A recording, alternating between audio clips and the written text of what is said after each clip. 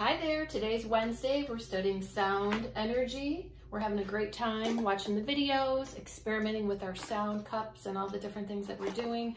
We're also going to be making today kazoos. So we always have handy our paper towel rolls, as you know how much Miss Kaiser and Miss Dorfer love these.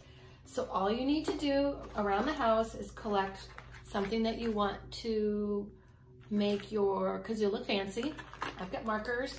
Paint would be fun, stickers would be fun, crayons, or just plain. It's up to you. You do need wax paper. See if your mom's got wax paper. Paper towel roll, some kind of rubber band or twisty tie, and a pen to poke some holes. So you're going to decorate, color, create a colorful kazoo. You're going to cut a square of wax paper, and this your mom or dad or brother or sister is going to have to help you with that.